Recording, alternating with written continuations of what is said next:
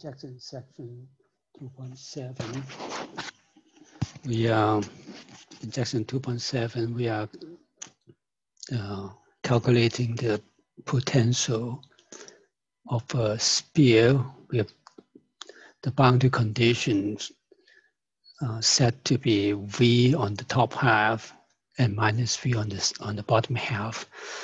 The potential can be solved by using the green function. So finally, what we got is phi at x is given by this formula. You have the potential V times A is the radius of the sphere, the x squared minus A squared over 4 pi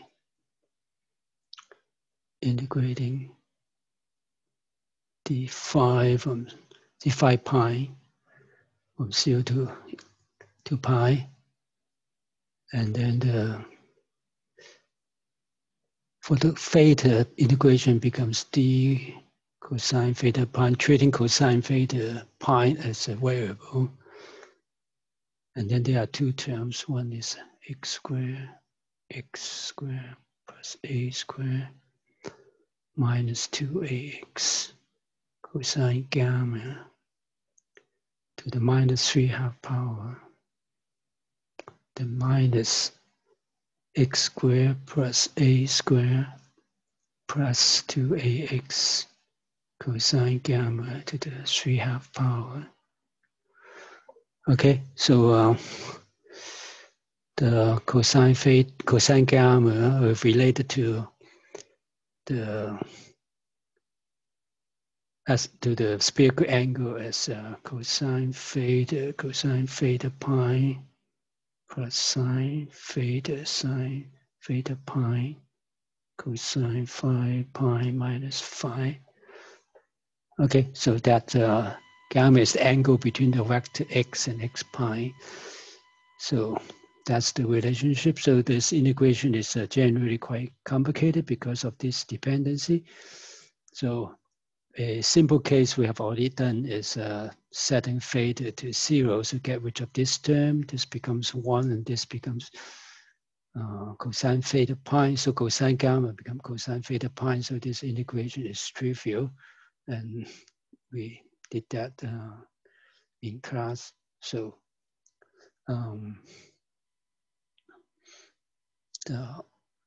so that's not difficult, but the general solution is difficult, but we can, instead of getting a closed form, we can get a series expansion for the general solution, basically doing expansion. And because for this problem, this is the exterior problem, x is basically is the radial position. So x is always greater than a. Okay, so an x squared plus a squared, you can see that is always greater than 2a times x. So we can define a small parameter so that we can do an expansion. So suppose that the series should converge for any theta and phi. So that give you a formal solution, although the expansion will get more and more complicated if you take a high and high order terms. So we'll just stop at the 2 terms in the expansion, but just illustrate the process. Okay, so the small parameter will use the first step will be just using this ratio 2ax divided by x squared plus a squared. So that is, I think, define alpha. Define as actually ax, just ax divided by x squared plus a squared. So this would be a small parameter.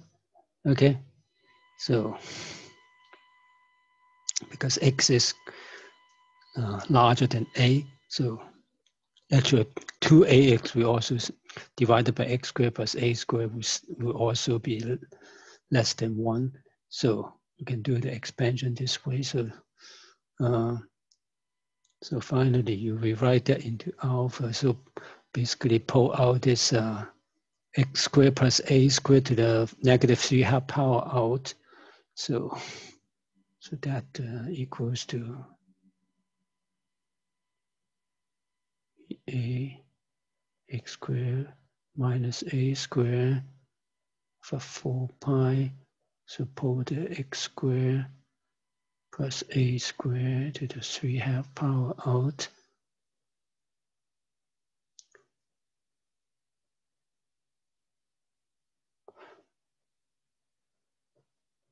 So this two term becomes 1 minus 2 alpha cosine gamma negative 3 half minus 1 plus 2 alpha cosine gamma minus 3 half.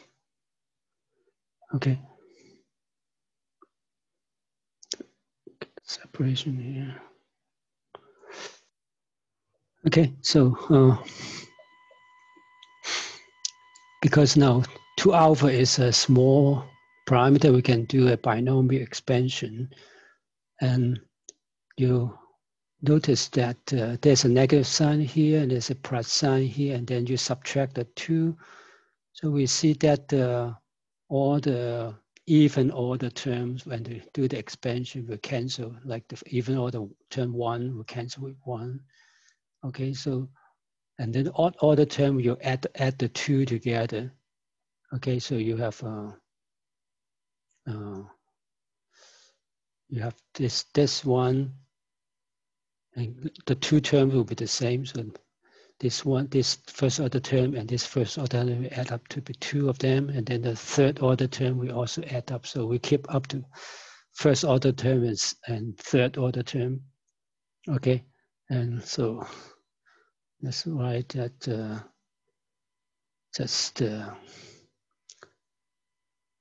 let's just write down the expansion here. So let's don't repeat the factor in front, just write down the expansion.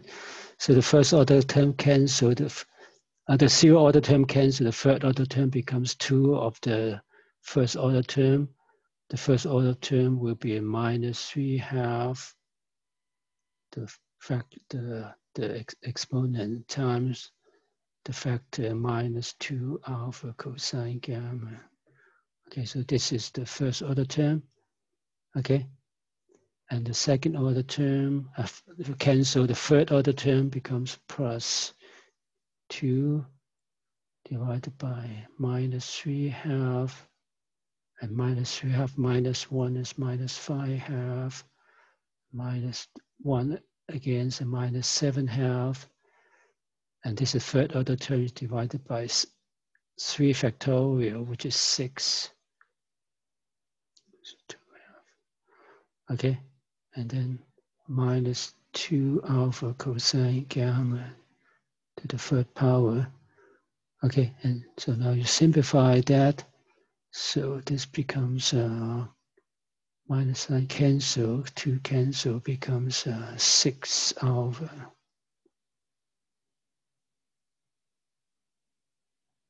Cosine gamma. The first term is 6 alpha cosine gamma. The second term, you have now you have 3 times negative sign cancel. All the negative sign cancel. So you have 2, and the 3 times 3 cancel with the 6, and then you have 2 on top. So you have 3, 2 here. So the denominator is 4, and then the numerator is 5 times 7, so it's 35. Well, actually, I should say this is 3 of them, 3 powers. So actually cancel all the 2. Okay, cancel all the 2.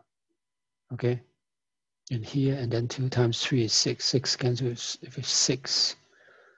Okay, just only 35 left. So actually plus 35. All the negative sign cancel. 35 alpha cube cosine cube gamma. Okay, so that is after the binomial expansion. So you see that this integration, now you need to do this integration over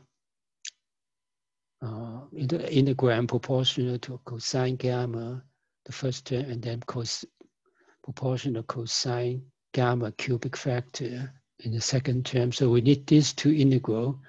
So work this out separately. So so the first one's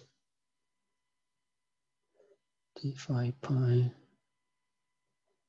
d cosine theta pi.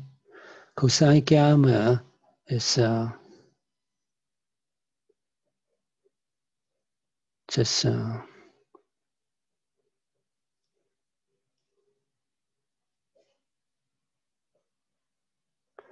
cosine gamma is just what we have here. So you have cosine theta pi, cosine theta, sine theta pi, cosine phi pi minus phi.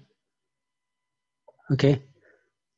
Now the second term, because of this cosine term, cosine phi pi minus phi is an odd order of this cosine function, and you integrate phi pi from 0 to 2 pi, so that will get the second term to 0. So the second term is 0.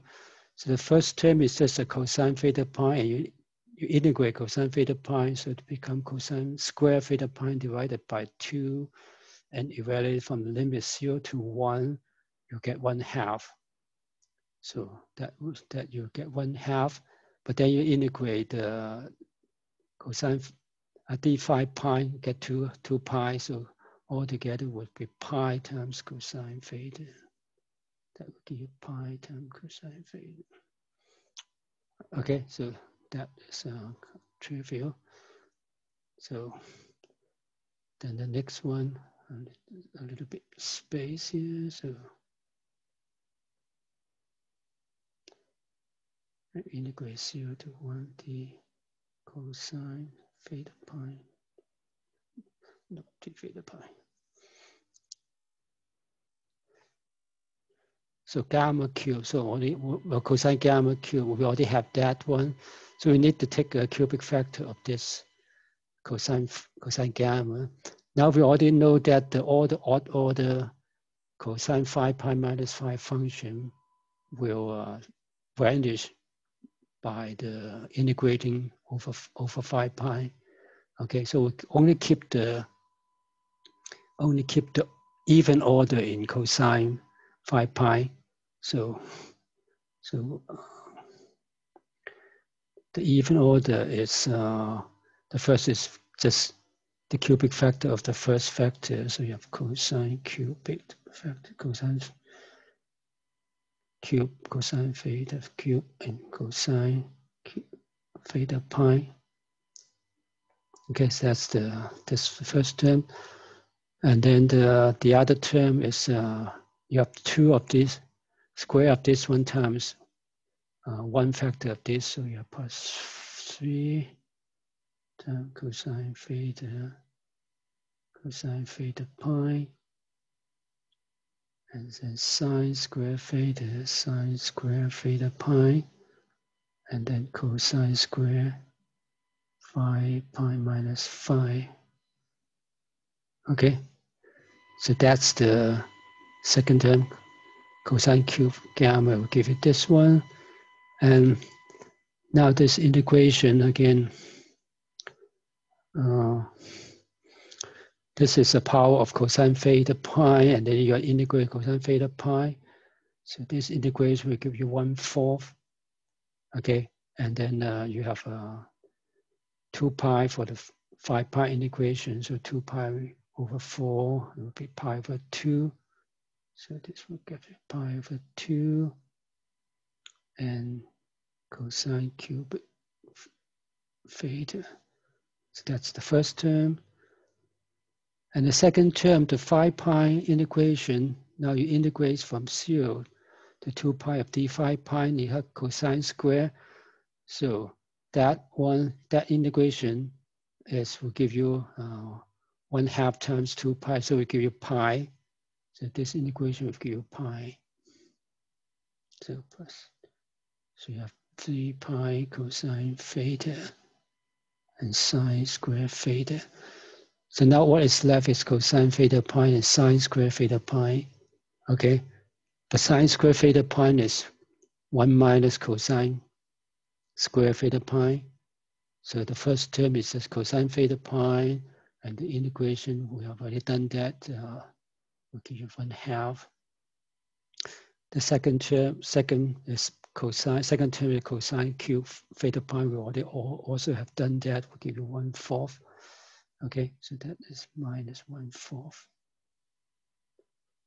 Okay, so that will give you finally, add everything together.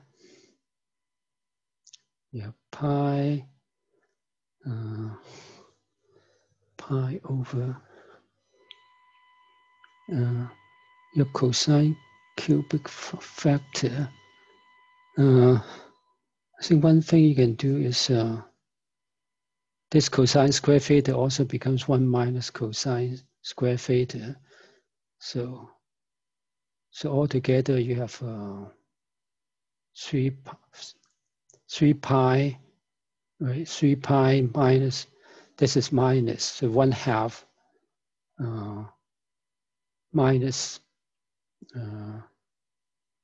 This is, first you get this factor, right? This factor is become 1/4, so this is 3 pi over 4. Okay, and then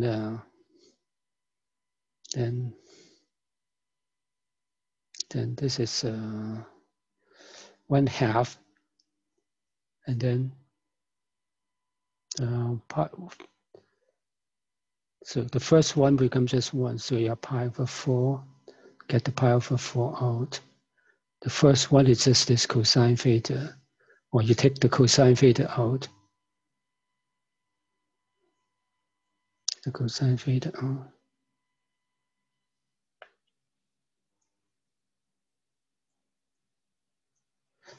Okay, this 1/4, the first cosine theta, you pick a cosine theta out.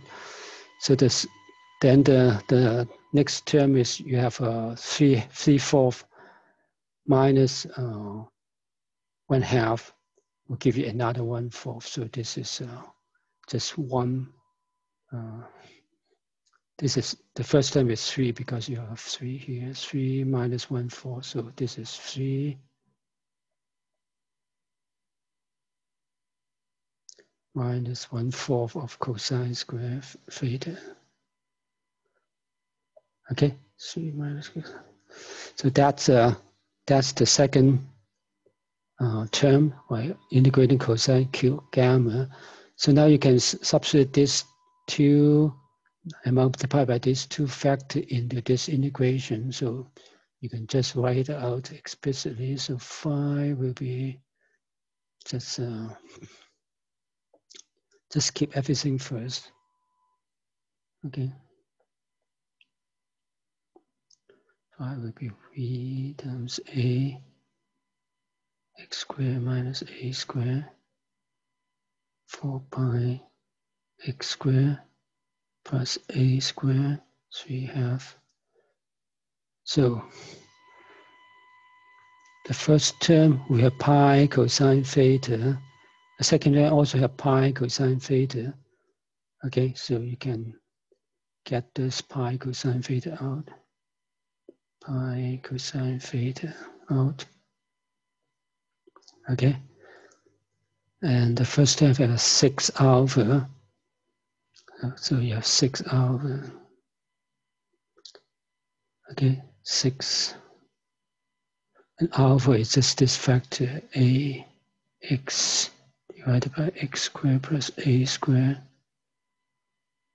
Okay, and okay, so that is right. And the second one has this 35, right? If this 35 a cubed, so the a x over alpha cube x squared plus a squared cubic factor. That's alpha cube, and then this integration So pi cosine theta already taken out, so you have 1/4 of 3 minus cosine square theta. Okay, so of course you are high order term. Let's see if we got it correctly. So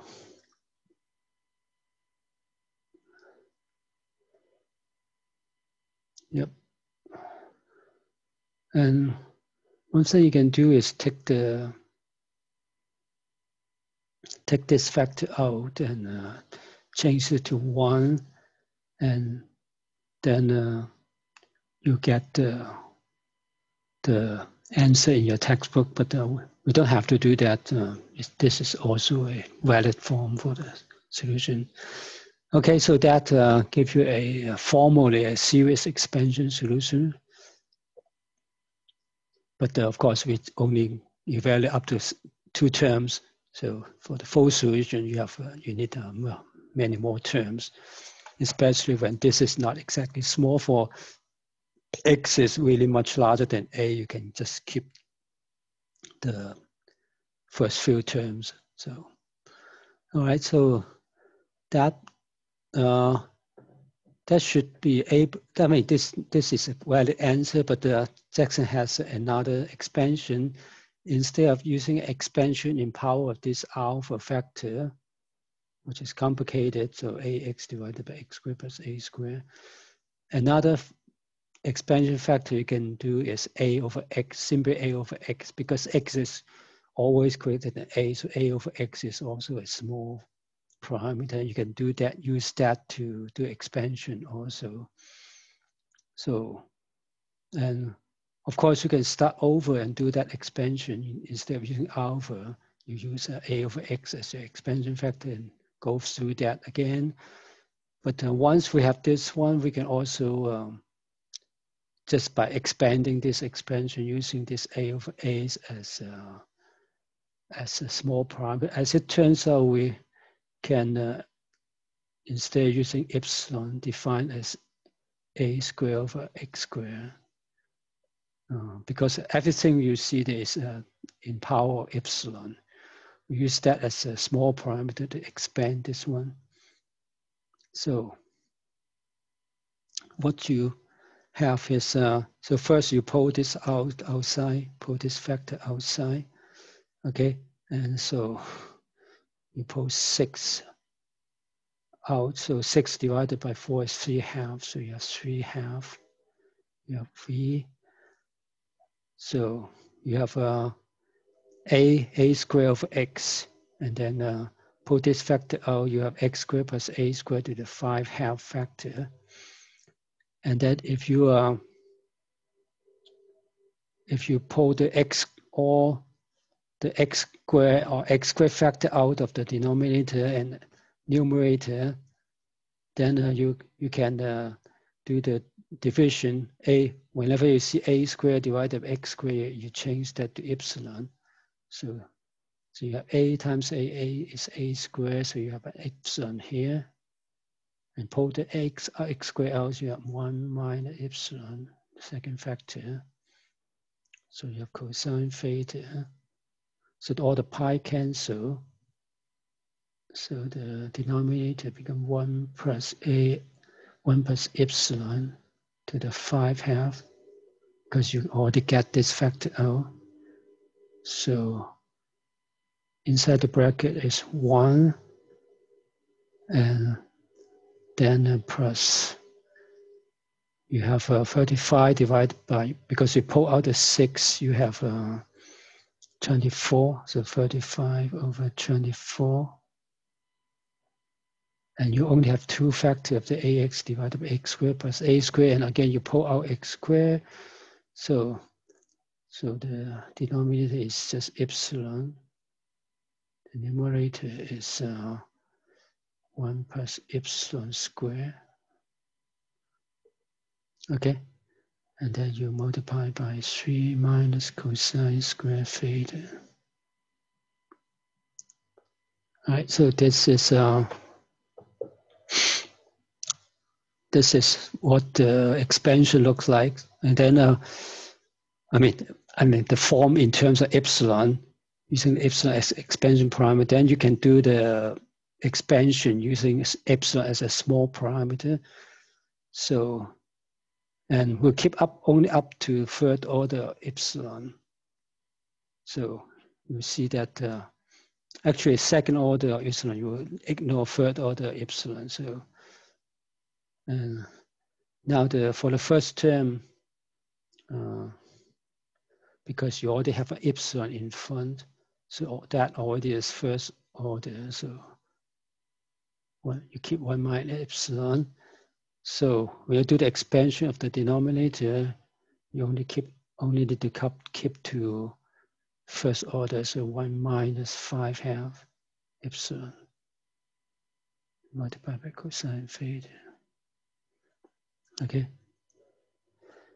and then because we only want to keep up to second order, so we already have first order in here. So in the bracket, we also only need to keep up to first order in epsilon. So we just keep changing the epsilon minus cosine squared theta.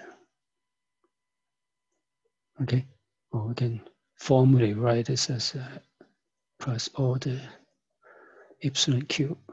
Okay, so ignoring all the epsilon to the cubic terms and higher terms. Okay, so now you simplify this and just group all the epsilon terms together. Epsilon here. So we group the two epsilon. You have epsilon minus 5/2 epsilon. So we have 1 minus 7/2 epsilon. And the second one is you actually can, well, we can do it step by step. One, just write that because this is just linear in epsilon. Okay.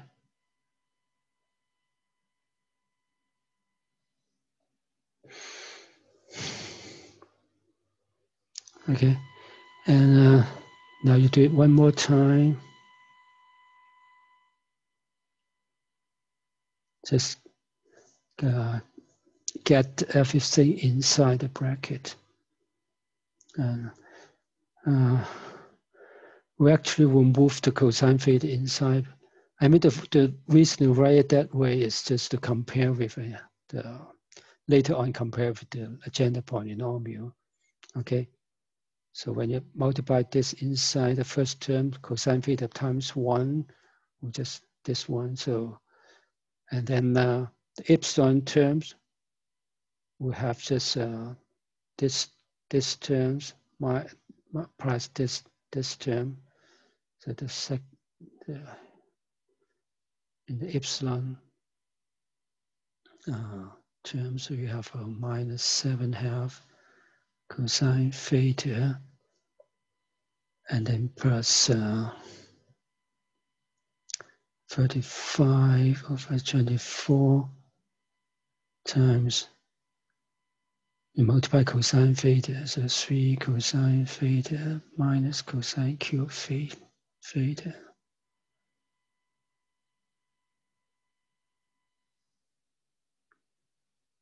Okay,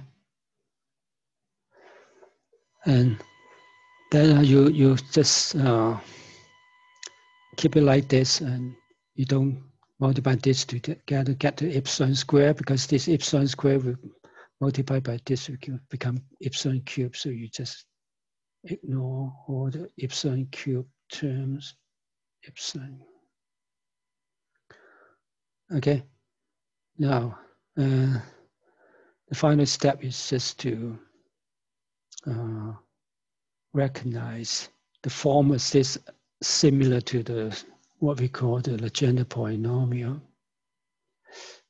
The first term is already the first legend polynomial, which is just cosine theta. And the second one will be, we get the legend polynomial, we actually end up multiplied by, pull out the 12 factor out, okay? And what you have is here, so the first term actually is the cubic term. Cubic term, you have 35 over 24. After you pull 7 over 12 out, you get 5 over 2.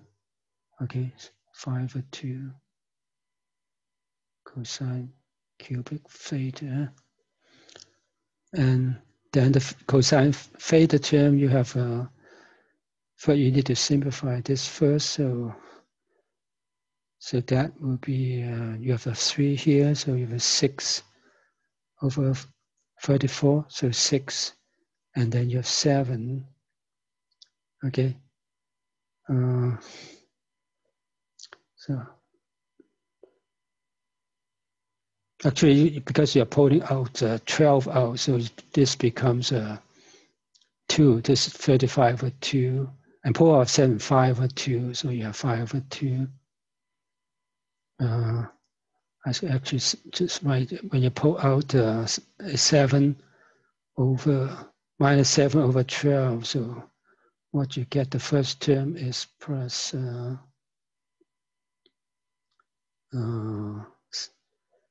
plus 6. First one is 6, and then you minus this one. When you pull out 12, you got 2 and 5. 5 times 3 is 15 over 2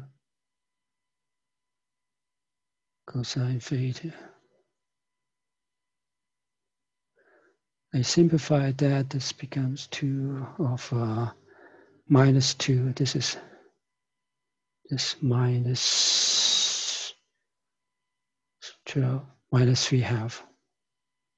Okay, so 5 half cosine cubic theta minus 3 half of cosine theta. So that would be the so-called the third order legend polynomial. So you have P1 or P sub 1, this becomes P sub 3, okay? And so that's another way to get the solution in the expansion of a squared over x squared. So you get this expansion, of course, again, we only have the second, up to 2 terms, and you need more higher order terms. And there's another way to solve this problem, will give you all the order. So using the general polynomial, which we can do that a little later. So that will be all for this section.